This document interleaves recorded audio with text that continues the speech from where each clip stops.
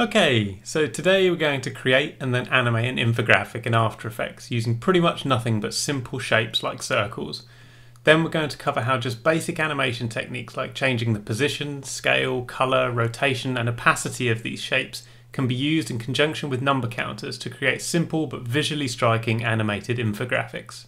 So we're going to start by creating a new project, and then we're going to create a new composition, and we're just going to call this composition something meaningful. And we're going to set it up as 1920 by 1080 with 25 frames per second. 30 seconds will do us just fine, and have a background color of black. And click OK. So the first thing now we're going to do is create a solid layer. So we'll come up here to the top where it says layer. We're going to go layer, new, solid for a solid layer. And our window appears here, and we can select which color we want our solid background color to be. I'm going to select this deep cyan solid color and click OK. That automatically adds it to our composition. We're just going to hit V on the shortcut key so that we can then deselect that background layer. And I tend to lock it just down here in the composition panel by clicking this little padlock symbol, just so that we don't inadvertently select it at any point during our animation or when we're modifying layers. So most of what we're going to be doing today is going to be based on circles. So we're going to come up to our tools menu up the top here, and we can either select the shortcut key Q, or we can click on this rectangle at the top here and just come down to the ellipse tool just here. We'll select that. This will allow us to draw a circle. So if we come to our main preview pane, just click and start drawing, we'll be able to draw an ellipse. And if we hold the shift key once we've started drawing, that will create a nice symmetrical circle for us. So we'll just release there to create our first circle. Yours might appear different colors and it might have a stroke, but that's not a problem. We're going to modify those now. So let's just hit V as a shortcut key so that we can select and move and reposition this shape as we want to. If we just want to centrally align it in the middle of the composition, we can come over to the right-hand side here where it should say align.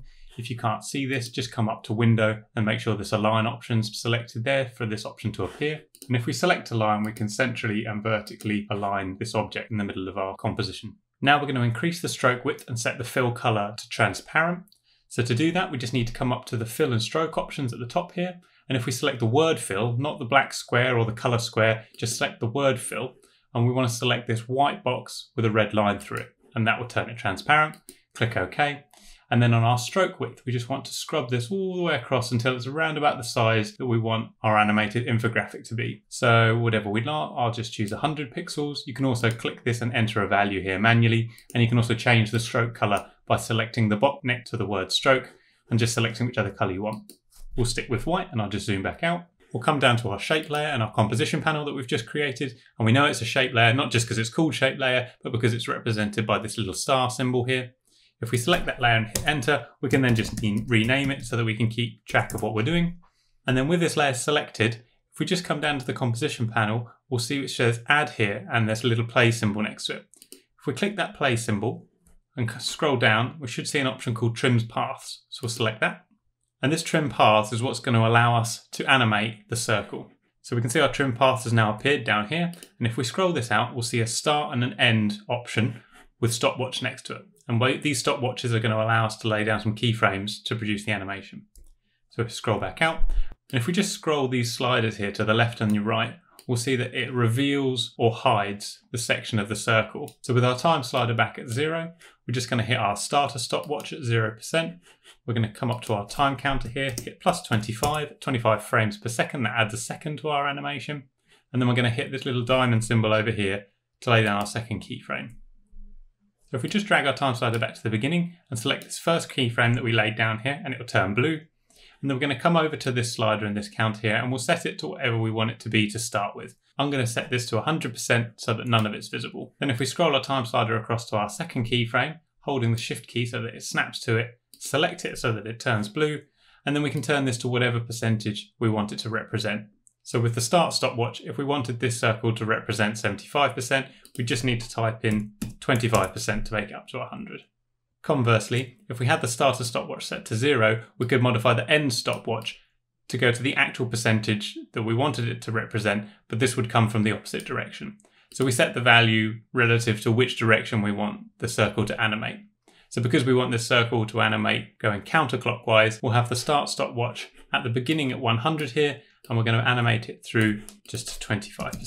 So then we're going to highlight these two keyframes, right click on them and go easy ease just to add a little bit more sort of smoothness to the animation, deselect, and we can preview. Okay, perfect.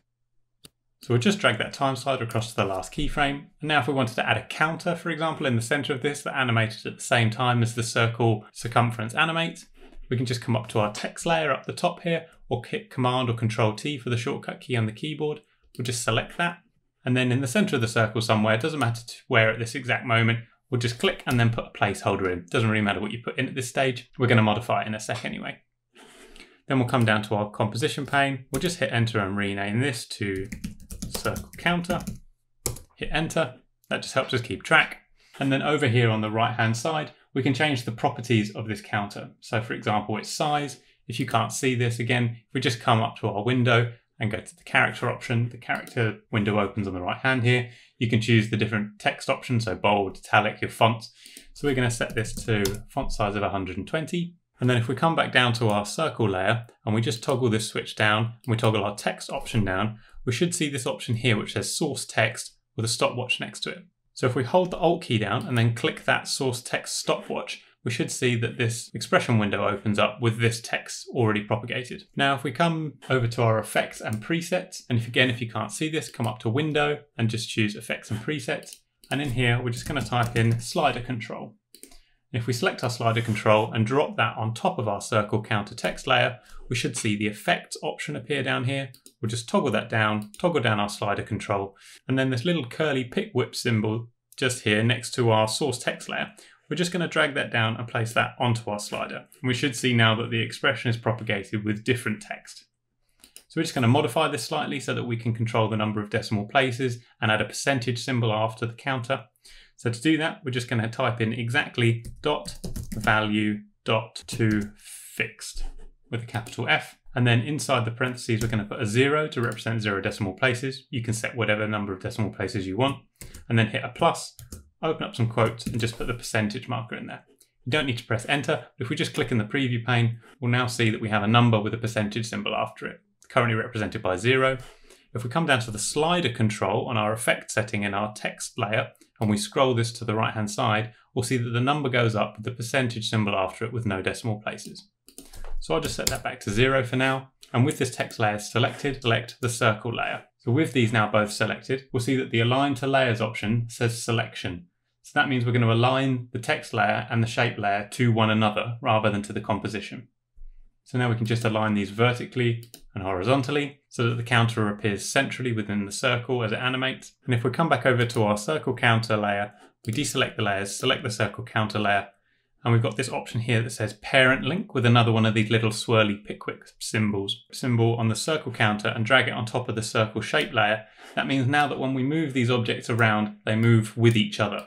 So as we move the circle shape layer, the counter will move with it. So now we just need to make sure that our counter counts up to the same number that's represented by our circle circumference. So we'll just drag our time slider back to the beginning, make sure that our slider here is set to 0, and we'll just lay down our first keyframe by pressing the slider control stopwatch. Then, because our circle circumference is animated over a second, which is 25 frames, we'll come up to our counter, hit plus 25 to move our time slider across to 1 second, and then we'll modify the slider percentage here to say 75. We'll hit enter, and that will lay down our second keyframe here. We'll see that the counter's changed to 75%. We can just highlight these two keyframes, right click, keyframe assistant, easy ease. Then if we drag our time slider back to the beginning, click off to deselect and hit the spacebar, we'll see the counter counts up to 75% at the same time as the circumference animates to the same value. So if we wanted to have multiple circles with multiple counters, for example, we could do this nice and easily. So we can select our circle counter layer and our circle shape layer, hit Command C or Control C, and then Command V or Control V on the keyboard to duplicate them. You won't see this duplicated layer initially just because they're directly on top of one another. But if we select our circle 2 layer and hit our P for our position options to open out, we can move this to the left hand side or up and down in order to change its position, and we'll see that we do in fact have 2 circles and 2 counters. Notice as well that because we've duplicated these layers, this duplicated counter is also paired to this duplicated circle. So as we move the dimension, the second circle counter moves with it. So if we couldn't fit these all in our composition, we needed to just resize them. We can do that nice and easily. Just select one of the layers, hold shift and then select them all. And then if we hit the S for the scale options to open up, we can then just scrub these down all at the same time to rescale everything. Then if we wanted to reposition everything and make sure it was nice and central in the composition, we just select circle 2 and circle 1, come over to our align options again, and we just hit align vertically. That will align them vertically, and then we can drag them and reposition them to where we wanted on the composition. If we wanted to change the color of one of the circles and the counters, we can do that nice and easily. Just click on it and come up and change the stroke settings up here. So we could change it to a red or to a green color, whatever we wanted to choose. Click OK. And then in order to change the counter to the same color, just select it down here in our composition layer, come across to our character options over here, grab the little eyedropper symbol and click the green color to make it the same color here. Or you could choose obviously a different color using the color swatch panel here by double clicking on it and selecting your color. To modify what this second circle and counter count up to, all we have to do is open out the properties, make sure that our time slider is over the top of the keyframe that corresponds to the one that we want to edit. So we'll open out our slider control here. Here's our keyframe for our 75% white counter. And say, for example, we wanted this to represent 50% instead. We can just hit 50 and hit enter. That will modify this existing keyframe because we've selected it and edited it rather than laying down a new one. And then if we come down to our circle 2 layer, again, let's just open out those properties by clicking the little arrow, hit contents, come down to our trim paths. And here we're just going to make sure that we've selected this keyframe that already exists. And then we're going to change this parameter to 50%. Now, if we scrub that back to the beginning, we can see that they both count up to the values that we've set them to. We can easily add transparency. So if we just hit Control A while we're down in the composition panel and then hit T on the shortcut key, this opens up the transparency settings for all of our layers at the same time. So if we just hit this little stopwatch with all the layers selected, that'll lay our first keyframe down for all of the layers, so both circles and both counters. We'll just drag this slider all the way to 0, so we set that first keyframe to 0% opacity. Then if we come up to our time counter, hit +25 to move the time slider along, and then we drag this time slider across to 100%. That'll lay down our second keyframe for all of our layers. We can highlight all of the keyframes there, right click when they're blue, keyframe assistant and easy ease. Now, if we drag that time slider back to the beginning, deselect everything and hit spacebar, we'll see that they appear at the same time as they count up. If we wanted to stagger the animation so that one counter appears before the other, we can do that too. We just make the time sliders back at the beginning. Say we wanted to offset them by ½ a second. Let's just come up to our counter, hit +12 for 12 frames, so roughly ½ a second. Then if we select the layers that we want to appear second in our composition pane, and then hit U on the keyboard, we'll see that all of the keyframes open up. And we can then drag and highlight these keyframes for these layers that we want to appear second, and then move them along to where the time slider is, hold shift so that the keyframes snap to that position. And now if we hit spacebar, we see that they're staggered in their appearance. So armed with just these basic skills, you can actually create quite complex, visually appealing infographics like these. You can nest or segment different circles to represent proportions by adjusting the scale or trim paths options of different shape layers, or add in additional graphics of a study species or the subject of your infographic to help tell the story visually. Just get creative and start playing around with all the different options. Okay, well thanks very much for tuning in. Don't forget to like and subscribe and check out all the other videos in the playlist to get other hints and tips and sort of animation tutorial basics. And thanks very much for tuning in.